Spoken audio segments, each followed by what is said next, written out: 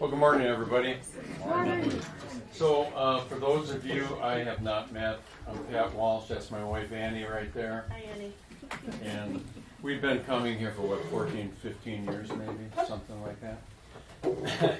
So, Luke suggested that since we're talking about God's Word and how it impacts salvation, that at some point I should at least refer to the Bible. So what I passed out was just some verses we're going to be covering. And the background for what I'm going to share today actually began back in October of last year when Luke, I don't know if you remember the message he gave, but it was on nature and how God's imprint is everywhere in nature. And he suggested, he gave homework, and his suggestion was go out and find a leaf and take a look at it. And I thought, I need something more manly than a leaf to look at. So I decided I was going to observe something that was actually a little different. So we live next to a big woods. We got a lot of squirrels running around our yard, and they're always burying seeds, and they're munching on seeds.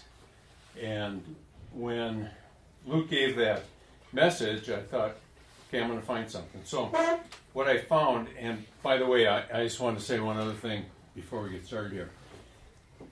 I shared some of this at the men's breakfast, so we're going to subject some of you to kind of a little bit of a repeat. That was kind of an abbreviated version. So anyway, I went out and I found an acorn, and I started thinking about seeds. And then, following that message, we had Craig Holmquist come down from Fort Wilderness, and he gave a talk to all the men at one of the breakfasts, and the subject was planting seeds. And so some of the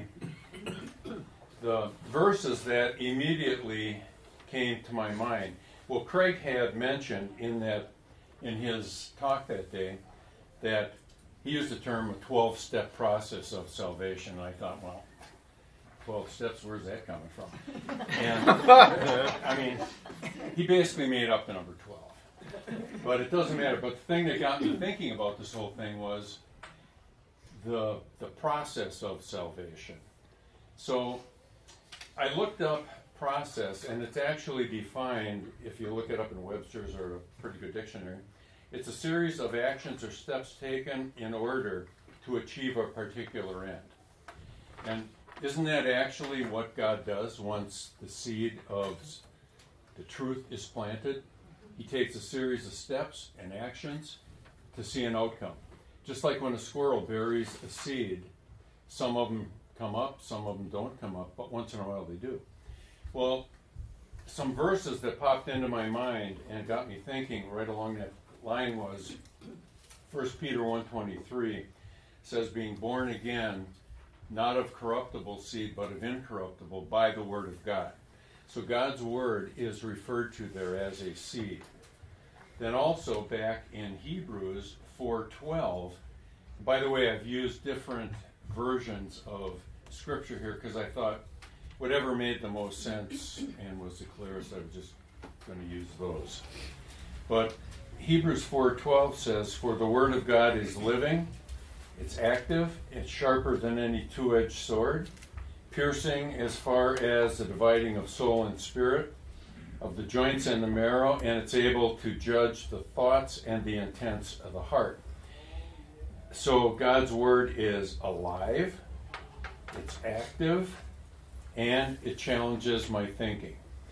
I don't know if you are familiar with Dawson Trotman. Do any of you recognize that name? He founded the Navigators. I don't know if you recognize that organization. But Dawson, before he knew the Lord, he was hanging around with a bunch of guys, and he was a competitive guy, and he went to the Sunday school class where there was a challenge to memorize Scripture. So he memorized the 10 verses, and then one day he's walking on his way to the lumber yard, and one of these verses pops up into his mind. It's about eternal life. And he goes, wow, that's wonderful. I wonder where that came from. And then he went a little further, and another verse popped in. As many as received him, to them gave he the power to become sons of God. Dawson thought, well, that's what I actually need. So he put his trust in Christ. So that is God's word being active. That's exactly what his word does. It's active. Once it's implanted, the Holy Spirit has something to work with. I used to work with a guy at Peterbilt, young guy. He and I used to go to our house for Bible studies in the evening, and I don't remember how many times we met, but we were in 2 Corinthians 5, and we got down to verses 17, 18, 19 through 21, where it talks about being made a new creature in Christ, God's righteousness being made on us after he was made sin for us. So I'm sitting there with this guy. He grabs my arm and goes, I see it. I mean, it still gives me goosebumps. And when Annie came home that day, she said, I knew he was going to get saved tonight. She said, I've been praying for him. But again, it's God who uses his word to accomplish what he wants to accomplish. And so, as I'm thinking about these verses, another section of verses popped into my mind, which is Isaiah 55, 8 through 11. And I've recorded part of these here. It says, my thoughts are not your thoughts, nor are your ways my ways, declares the Lord. So as the heavens are higher than the earth, so are my ways higher than your ways, and my thoughts than your thoughts. For as the rain and the snow come down from heaven, and don't return there without watering the earth and making it bear and sprout, and furnish seed to the sower and bread to the eater, so will my word be that goes forth out of my mouth. So again here, his word is referred to as rainwater that comes down. It's rain and it's snow. And it gives seed, and it also gives food. And I thought, I've watched squirrels, obviously, and sometimes they plant them, sometimes they eat them. Well, that's what this verse is saying. Sometimes there's seed, sometimes it's actually food, which reminds me that God's word's not only active in bringing us to know him, but it's also food afterwards. And that's really the subject of next week's, should any of you still be here, that's the subject of next week's. It's how God's word is used in bringing us along spiritually and how necessary it is for that. But the interesting thing that caught my attention here was in Hebrews 4:12, it says that God judges our thoughts and our intentions. Here in Isaiah 55, it says our thoughts and our ways, they're not in agreement with God's ways. So for salvation to take place, God has to deal with our thinking, because our thinking is wrong. It doesn't agree with his thinking. And so the other interesting thing in that verse is when the rain falls down, you'll notice, okay, it gets absorbed into the earth, but what about when the snow falls? Because when the snow falls, it falls on the frozen ground. So what that tells me is the word can be planted and lay there, maybe kind of dormant for a while. And as I'll bring out here, that's really what happened to me. And eventually when the ground thaws, then it soaks in and it gets used for what God intended it to be used for. So the seed itself, in Genesis 1:11, it says, God said, let the land sprout with vegetation, every sort of seed-bearing plant, and trees that grow seed-bearing fruit. These seeds will then produce the kinds of plants and trees from which they came. And that is what happened. So every seed has a very unique DNA. So when I plant tomatoes we don't usually plant them from seed, but anything, they were seeds at one time. If you do plant them from seed, you're going to expect a tomato plant. If you plant carrots, you're going to expect a carrot plant. Well, God's Word has a unique DNA also, which is spiritual life. And it's His life.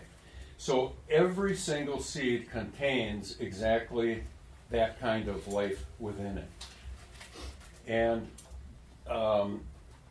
the seed is still locked in there until germination takes place. Some seeds germinate, some seeds don't. They don't all. And it takes time for germination to take place. And the thing that got me really thinking about this was all these seeds, the life is locked inside of a hard shell. And that hard shell has to absolutely be destroyed before their life can come up.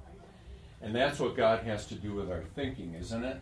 He's got to totally disintegrate the way we are thinking about salvation, and He's got to bring us around to His thinking. So I believe, in my case, the seed got planted way back when I was a child. But in Hebrews 11:31, I came across this verse this week, which is kind of interesting. It said, "It was by faith that Rahab the prostitute was not destroyed with the people in her city who refused to obey God, for she had given a friendly welcome to the spies." The interesting thing was, those residents of Jericho, if you go back and read that account, they knew for a long time that Israel was coming their way.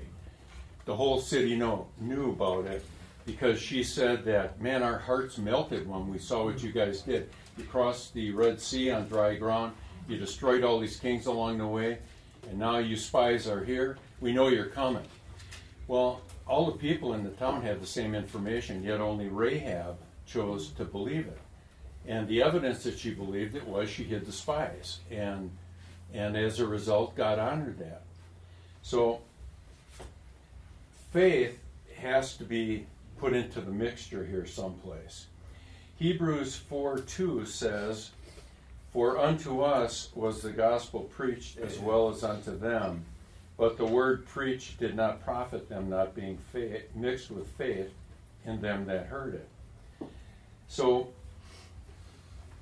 when I was just a little guy, my dad was in World War II for all 5 years. He got married to my mom in 47. I was born in 48. I know it's a long time ago. But we lived in Menominee Falls at the time. And my parents did a lot of sacrificing so that they could send us to Catholic grade school. And as weird as it sounds, I first heard the gospel, the facts of the gospel, I heard them in the Catholic Church. That Jesus died on the cross for my sins, that He was buried, and that He rose again from the dead. There was no faith on my part in that, because when they planted that seed, they also planted along all these lists of things you had to do, which, well, they're works. And so the point of it was, though, that the seed got planted way back then. So that's like it was on frozen ground from a real practical point of view. And so I have a couple of memories just showing you how God's Word is active. So one of the memories I have as a child was being outside, laying in the grass, looking up to heaven. And I was probably, I don't know, 3rd, 4th grade maybe, something like that. But I remember trying to look up and visualize where God lived up in heaven, because I thought, man, that would be neat to be there. I remember that. And one other memory I have, and this one is kind of funny. They must have read a story about burnt offerings being offered to the Lord. So I thought, yeah, I want to offer Him a burnt offering. So, you know where this is going.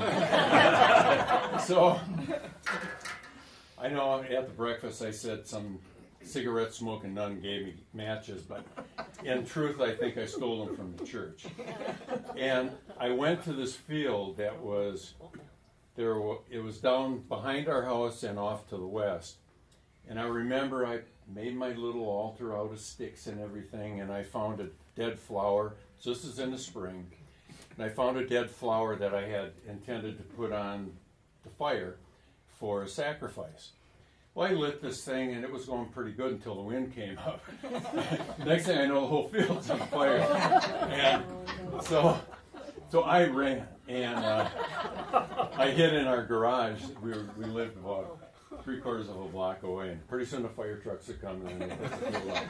But my point with that story is God's word was active because he gave me a desire to go out and at least offer him a sacrifice. So remember how I mentioned that when the snow comes down it lays on frozen ground? We built our house in 95 and we moved in November, and we had kind of a cold year that year, and so the ground was frozen, snow was coming down. But before the snow came down, they were planting our seed on our mound system, and I still remember telling the guys, I said, you guys are wasting the seed, why don't you just come back in the spring? They said, no, that seed will lay there dormant, and in the spring it will come up. And that's very much like what is sometimes happening when seeds are planted early. They lay on frozen ground, and when God softens the ground so that we can believe and it can soak in, we can actually trust him then. So in 1 Corinthians 3:6 it says, I planted the seed in your hearts and Apollos watered it, but it was God that made it grow. And that, you know, that the way it got watered was it got watered with God's word along the way, which is, it ties right back again to Isaiah 55. It's rain and it's snow, and it makes the earth produce and so forth. Well, for a while, I decided I wanted to be a priest, believe it or not. And so I went to kind of a prep seminary school for 3 years till, well, they decided I wasn't cut out for priesthood. So that was the end of that story. Yeah. Well, so in my senior year, I went to Waukesha High School, which is where I spotted my beautiful wife. And at the time, of course, she had a lot of friends, great personality, so I never approached her. I thought, she's not going to work out with somebody like me. And it wasn't until we got into college that a mutual friend of ours introduced us to one another and we started going out. But once I got into college and started happening in my senior years, I lost all interest in spiritual things. I zoned out. I was more interested in going to the beer bars and hanging out with the guys and just doing all that kind of stuff. Well, Annie and I eventually got married. I think we dated for, 4 or 5 years, something like that. And then I had a job at Home Supply in Waukesha. It's now Blifford. It's over on Sunset. And that's actually where Tom Hawking worked, too, for a while. But when I got a job there, we used to hire these guys from New Tribes Bible Institute because they were pretty good workers.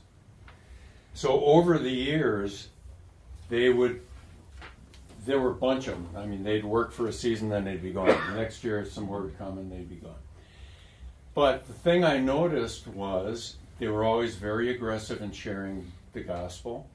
It was always exactly the same message. And so what was happening was God was beginning to challenge my thinking. I used to get into these discussions. I used to get into arguments with them. And as this is taking place, I was really starting to get convicted about the way I was living, about my whole beliefs. I was afraid, deathly afraid, that if I were to die, God was going to take one look at me and go, sorry, pal, it's not happening here. You're not coming to live with me. And he would have been right. So one year, we were going into a very slow time in the winter. So I asked the Lord, well, they had already told us they were not going to hire any more New Tribes guys because it was slowing down. So I thought, okay, we'll see if what they're telling me is true. I actually prayed to the Lord and I said, if what these guys is telling me is true, then let them hire somebody else. They hired a guy from New Tribes, and now I was paying attention. And he and I became really, really good friends, and we used to get into a lot of discussions about spiritual things. And one of the things that I remember, we used to throw rocks at each other, and it was kind of your responsibility to get out of the way. I mean, it's just... That explains a lot. It was kind of a weird place to work. But, so one day, I threw one, and I hit him in the lip, and cut his lip wide open, and I felt horrible, because we were actually pretty good friends. So I went to him, and I said, I'm going to let you throw a rock at me and hit me. Just try not to hit me in the face. And he said, I'm not going to throw one at you. I said, no, you got it. I'm feeling really bad about this, and I'm really sorry I hit you in the face. He said, no, I'm not going to do it. And I said, well, why not? So you know what he said to me? He said, because there is somebody living inside of me who's not living inside of you. And I thought, ouch. But I'm telling you, God was really working on my soul. And so I found there were two issues that I was dealing with. And they were really causing me a lot of trouble. One was, as I was wrestling with all of this, one was that I was hopelessly lost. One was that I was hopelessly lost, which is what those guys showed me in God's Word. The other was that salvation was absolutely free with no strings attached. I thought, there's nothing that is absolutely free with no strings attached. It just doesn't work that way. So, under issue 1, the scriptures in Romans 3:10 through 12, they're very clear. It says, no one is righteous, not even one. No one is seeking after God. Everyone has turned away. They've all become useless. No one does good, not even a single one. So I thought, man, these are some tough things being said about me. And I wasn't really liking it very well, to be honest with you. And it was pretty hard to accept. And I remember this pamphlet. It was, what do you have to do to go to hell? You open it up, and it is blank inside. And I thought, well, maybe it's a misprint. Because we were always taught as kids, there were mortal sins, there were venial sins, they had this whole host of things.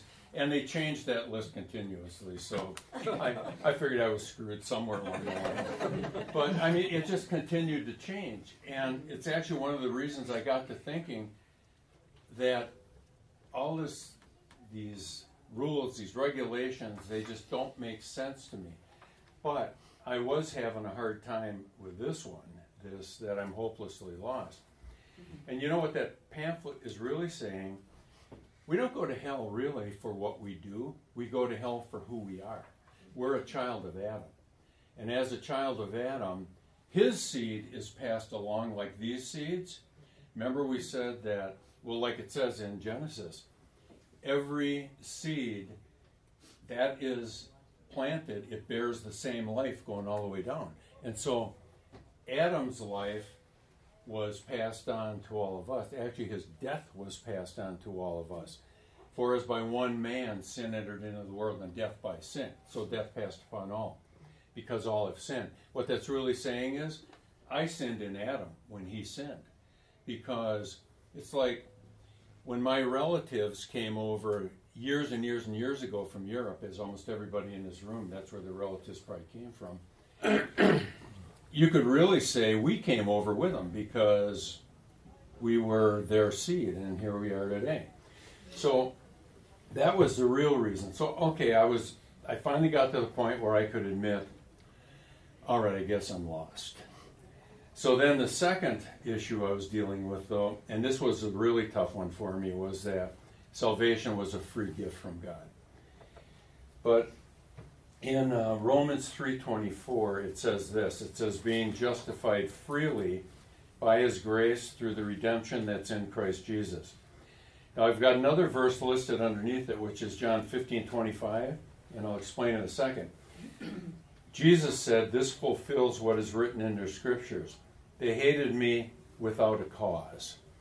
Well, if you look up the word justified freely and without a cause, it means it's the exact same Greek word. It's this little word, dorian, and it means without a cause. So really what this is saying in Romans is, when God chooses to save me, there's nothing in me that would cause him to want to save me. He's saving me purely because he loves me and because he's a merciful God. So I can't give God any reason to save me. There is nothing in me. So in Ephesians 2:8, it says, for by grace you're saved through faith, and not of yourselves, it's a gift of God. Again, this made no sense to me. It didn't make any sense that God would give me something like that for free with no strings attached to it. And that God didn't want anything that I had to offer him. He was just offering me a free gift. I mean, that's what a gift is, right? Mm-hmm. We don't give gifts in order to get something back. I mean, maybe sometimes, but the true nature of a gift is given free of charge. I give a gift to Annie because I love her. And we give gifts to people for a variety of reasons, but God was offering a gift because he loved me. And in Hebrews 11:3 it says this, by faith we understand that the entire universe was framed at God's command. And what we now see did not come from anything that can be seen. So, in other words, by faith we understand. So, I was being asked, basically to believe something I didn't understand.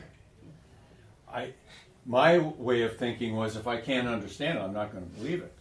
And I mean, isn't that the way that we usually think? If we can't understand it, we're not going to believe it. So that was causing me an issue. So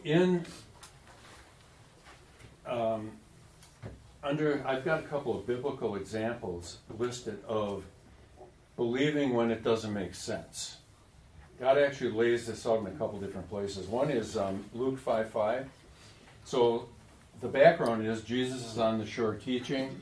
He gets into the boat with Peter's there, and they're cleaning nets and all that kind of stuff. So Jesus gets into the boat, says push out a ways. He teaches for a while from the boat. Then he says to Peter, put out into the deep and throw your net into the water. Peter says to him, Lord, we're professional fishermen. We fished all night long and we didn't catch anything. He said, but nevertheless, at your word, I'll do it. So it didn't make sense to Peter to throw his net in because they'd spent the whole night fishing and came up with nothing. He throws it in, and if you read the account, they had such a great bunch of fish they almost couldn't haul them in. Another example of this is Abraham. And in Romans 4:20 and 21, it says Abraham never wavered in believing God's promise. In fact, his faith grew stronger, and in this he brought glory to God. He was fully convinced that God is able to do whatever he promises. The reason it brought glory to God was God's word was believed. In other words, if you give your word to somebody and they say to you, you know what, your word is good enough for me, you don't have to sign anything. Well, that speaks highly of my character because they believe I'm going to fulfill what I said I was going to do. I don't have to sign a document. So Abraham had been told by God that he was going to father a son. And he had to wait a long time for that promise to be fulfilled. And in the meantime, of course, he decides to help God out. And Ishmael comes along, and God says, I'm sorry, but that's your way, that is not my way. And again, that's our ways compared to God's ways. But Abraham believed God that he was actually going to give him a son. And God waited, I believe, until it was absolutely impossible for them to have children. So Abraham is like 100 years old, his wife is 90, and they were well beyond childbearing age, and yet Abraham believed that it would happen, Sarah believed that it would happen, and we know what happened. I mean, Isaac was born shortly thereafter. So it says in verse 22 of Romans 4, because of Abraham's faith, God counted him as righteous. And when God counted him as righteous, it wasn't just for Abraham's benefit.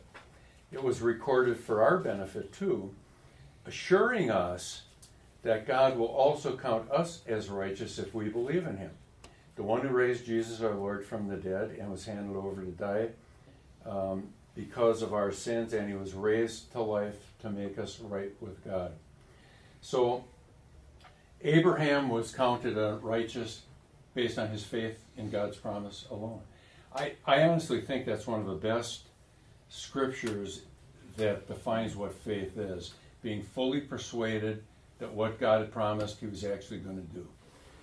And that's really what faith is. And what I like about these verses is it's recorded not only as history, but it's also for our benefit. Because what he's saying is, if you have the same kind of faith Abraham had, in other words, if you believe that Jesus died, it was buried, rose again from the dead, and that was sufficient to satisfy God, I'll save you. So that was another example of a man who believed even when it didn't make sense to believe it. So I remember one night, Annie used to work this evening shift, and I'm walking along. We lived on Town Line Road out in Waukesha. It's our first house. And I'm wrestling with all this stuff. And I'm walking along that night on a dark road, and I'm basically, I don't want to say arguing with God, but I'm having a very deep discussion with him, telling him that I'm having a really hard time believing this. But I distinctly remember approaching the house, and I thought, you know, I knew God's word was true. I was taught that from the time I was a little child. And I thought, well, I knew I was a sinner and I needed salvation. And I knew that all the rules and regulations weren't doing me any good. I mean, some of the stuff that was bothering me was, you know, you'd go in to confess to the priest, but you're lying to him when you're confessing to him. There's something not right with that picture. So I'm having this discussion with the Lord, and I remember saying, if I stand in front of you someday and I choose to believe that that's all it takes, and I'm wrong, I believed you. And it's not going to be my fault. I mean, I know it sounds kind of irreverent, but I didn't know the Lord then, but I remember having a discussion. So I said, I'm going to choose to believe it. And I did. I chose to believe it, even though it didn't make sense to me. And I noticed that over time things began to change, and I couldn't figure out what was changing for a while. I tell a dirty joke, and I go, I've told that joke 100 times before. Why do I feel guilty about it now? And, you know, one of the guys used to always, he had, you know, Playboys he'd want you to look at and everything. And he'd put them in front of you, and I got to the point where I went, I don't really want to look at that stuff right now. And I'm going like, what is going on with me? Well, something had changed, and what had changed was the Holy Spirit had come to indwell, and he's starting to change my thinking and bring it into line with God's thinking. So, in summary, and I'm going to leave it off for this week at this point, because next week I want to kind of pick it up and talk about how God's Word is important with helping us grow. But so in summary, there can be a lot of time between when a seed gets planted and when it actually comes to fruition. And the reason this process has been good for me thinking about this, sometimes we share the gospel with somebody and we think, man, why didn't they believe that? It makes so much sense. Well, it makes sense to us, but to them, their minds are blinded, and it's going to take a while for God to get through. Or we share, maybe we're the ones who are watering that seed that got planted some time ago, and we don't even realize we're watering it. But the point is, it's God that has to bring the increase. It's not us. We can use all the clever arguments we want. It doesn't matter. It's God that has to convince the heart. And the other thing is, God's word in the hands of the Holy Spirit is powerful, and it's active. And so once the seed gets planted, and this should be incentive for us to share the gospel with people, once that seed gets planted, God can go to work because the Holy Spirit has something to work with. And I shared it at the Tuesday night thing. I shared a thing about when we were moving back from Hawaii. We lived there for a couple of years, went broke, and short version. That's short version. Yeah. Well, we're flying back, so Annie and my sister Chris. I was over there with my brother-in-law, and my sister Chris and Annie had already come home. My brother-in-law, Al, and I shipped our cars over into Oakland, and we flew into San Francisco. So our plan was we're going to take the Bay Area Rapid Transit over, go get our cars, come back over to the airport, pick up our luggage, because we're going to store the luggage at the airport. Well, I did something kind of stupid. I was looking for a place to store the luggage, and I spotted some lockers down there, so I just throw all the luggage on and it goes through the scanner. Well, I had a handgun in my luggage. And next thing I know, all hell broke loose. And I was up against the wall, and it was very chaotic. And cop was calling me boy and calling me, you think we're stupid, and all that kind of stuff. And it's kind of weird because this wave of peace washed over me. I can't even explain it, but it did. And this other cop steps in. He tells this cop he'll take it from here, and he took me upstairs to get fingerprinted. And he says, you're going to be charged, and you may have to come back out here to defend yourself. But I'm up there with this guy, and I don't even know how we got on the subject of spiritual things, but I was able to share the gospel with this guy. So as I thought about this whole thing, I thought, was that an appointment set up by God so this guy could hear the gospel? God works in really mysterious ways. His ways are not our ways. And I'm looking forward to maybe bumping into this guy someday up in heaven. You never know. So, I don't know how I got on that subject, but my point is, without exposure to God's Word, we can't be saved. It's not about feeling good about anything or anything else. It's about having the Holy Spirit change our thinking and convince us of what God has done for us. And what I wanted to bring up a couple things. Here's what the gospel, in my opinion, is not. It's not giving my heart to Jesus. You hear different gospel presentations. It's not giving my heart to Jesus. If I'm an unsaved person, and even as a saved person, well, let's talk about an unsaved person. Does God really want that heart? No, He doesn't. It's deceitful above all things, and it's desperately wicked, and only God can know it. And He doesn't want it. I have nothing to offer to Him at that point. And He's the one who's the giver, and I am the recipient. I'm not giving anything to God. So that is not what the gospel is, giving your heart to Jesus. The other thing it is, and don't take me wrong on this, but it's not trusting Jesus as Lord. Jesus is Lord, but I'll tell you honestly, when I came to know the Lord, I didn't know anything about the Lordship of Christ. Nothing. All I knew was I needed a Savior. And yes, he is Lord, and he was Lord at that time as well. But I didn't know anything about that. That came later, and if you look at like the book of Romans, you don't see any admonition to give your life to the Lord until you get to chapter 12. And that's for that reason. It's like it takes us a while, I believe. The Lord has to convince us of these things. So what I believe the gospel is, it's this.